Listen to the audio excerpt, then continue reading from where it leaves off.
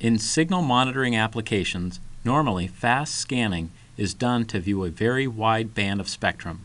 There are two implementations to accomplish fast scanning: use a traditional scanner or receiver, and to use a spectrum analyzer with a wide capture bandwidth.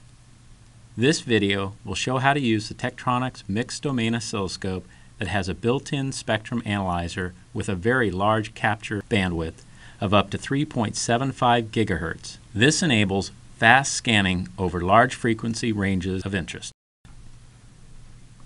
The Tektronix MDO4000 is really three instruments in one: a 4-channel scope, a 16 digital channel logic analyzer, and an integrated spectrum analyzer. The built-in spectrum analyzer has unique wideband capture bandwidth with great dynamic range. Also, an available preamplifier can be used to improve the instrument's sensitivity to better see low-level signals. Here we see the MDO's built-in wideband spectrum analyzer performing measurements over 3.75 GHz. There are two pulse signals shown here captured at the exact same time. One of these signals is higher amplitude and at 1 GHz with a 200 MHz linear frequency modulation. The second signal is slightly lower amplitude at 3.5 GHz and a 500 MHz with linear frequency modulation. In simple terms, this shows how the MDO's wide instantaneous capture bandwidth can be used to achieve a fast scan of a wide frequency range of interest, in this case from 50 kHz to 3.75 GHz. One of the powerful features available in the MDO is called spectrum time, which is the ability to move forward and backward in time to see how the spectrum changes over a given time interval. It is good to note that the upper portion of the display is the complete acquisition. Just below that is the zoomed amplitude versus time trace, and the spectrum is at the bottom. The spectrum time can be seen on the lower portion of the amplitude versus time displays, shown by the moving short orange bar. This is the time period corresponding to the spectrum view. Here we see the spectrum over a portion of the pulse selected.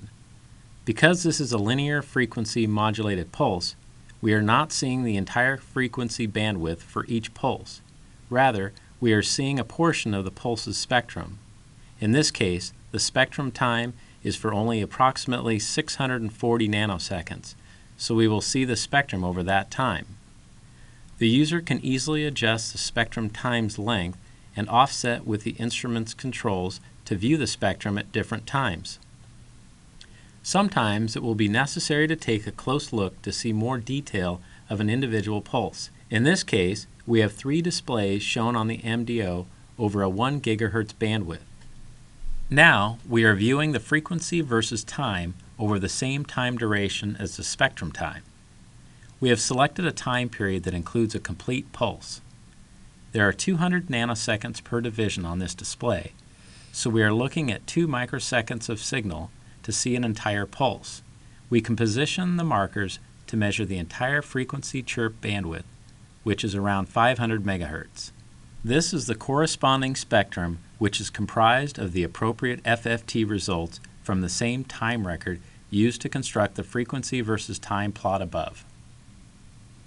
With eScope, you can access and control any internet-connected MDO4000 series oscilloscope from a web browser on your computer or mobile device. The MDO eScope is a web server and no additional software is needed to be installed on the computer or mobile device. Again, the MDO is 3 instruments in one, and this video has focused on the built-in wideband spectrum analyzer.